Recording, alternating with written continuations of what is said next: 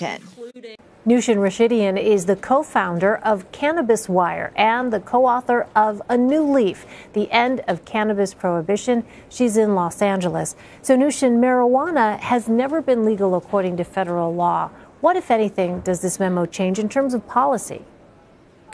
Well, this memo directs all attorney generals to enforce federal law, so it remains to be seen whether they will follow that. Right now, the Attorney General of Washington and several other states have said that they're going to stand by the will of the voters, so I think we're gearing up for some pretty intense legal battles. Well, in a tweet, Democratic Senator Kirsten Gillibrand of New York has accused the Attorney General of cowing to the pharmaceutical industry. What does his memo mean for medical marijuana use?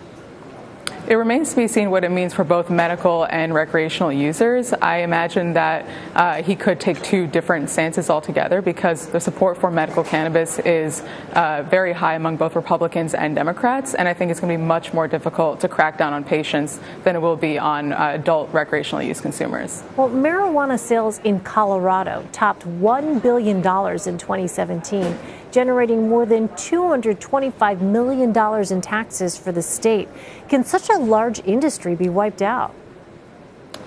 I don't think so. I mean, I think the big thing is that this could cause a lot of uncertainty, a lot of chaos, but the industry is not going to go anywhere. We had a federal crackdown back in 2011, and, a year later we had Colorado and Washington legalize cannabis. So I think that the industry may be a little messy for a while, but it's going to keep going. Well, this memo was released 4 days after California legalized sales of marijuana to adults. What do you make of the timing of the Attorney General's orders? I think a lot of people are trying to draw a connection between California and the memo, but I think it's a coincidence. I think that Jeff Sessions has said since he was appointed that he was going to, undo Obama-era policies on cannabis, that he was going to bring back the rule of law. And so I think this is just part of the course and is not, it's not the beginning and it's not the end. He's going to be rolling out a lot more, I anticipate. All right, Nushin Rashidian in Los Angeles. Nushin, thanks very much.